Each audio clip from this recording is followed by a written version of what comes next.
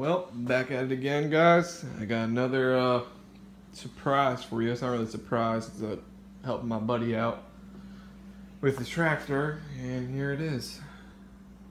It is a John Deere 520. The problem he is having right now, the power steering pump is leaking, and I'm gonna go over everything else just to make sure everything's working properly on the tractor. It runs, starts fine. Just want to fix some shit up on it. As you can see, I don't know if you can tell it down through here, the pump, apparently the seals in the tractor have been in the power steering pump has been replaced, but it's leaking again. So either the shaft inside the pump is worn out, and so you might have to get a new shaft. I don't know, I have to look at it. And then his seat broke the other day. It's a spring-loaded seat, which I wish the 50 had this, but the back weld broke on it, so it's slanted down now. But yeah, everything is good on this tractor. It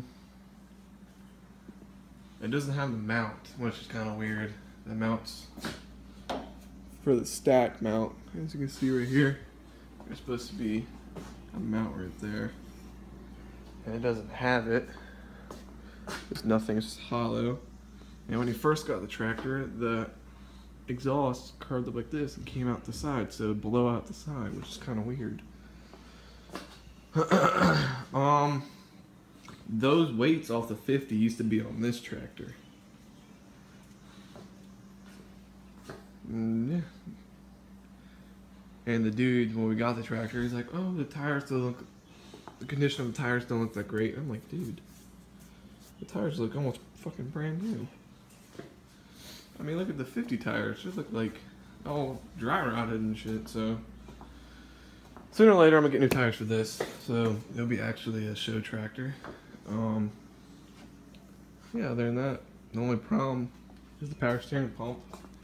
I don't know if he wants me to look at this pull lever too. That's how you start and kill the tractor. But it's not the original. But when you pull it out, sometimes you have to yank on it hard to start the tractor. And then I had to fucking move this tire in. Really difficult. It took like 3 or 4 hours to do. Never done that before. But now I know how to roll the tires in on these older tractors. But the 50, I'm just going to leave them like that. Ain't going to touch them. But this one I had to do to load it up on the trailer. And it barely fit. As you can see, these marks. This is all paint that was chipping on the trailer. But it fit though. So, yeah.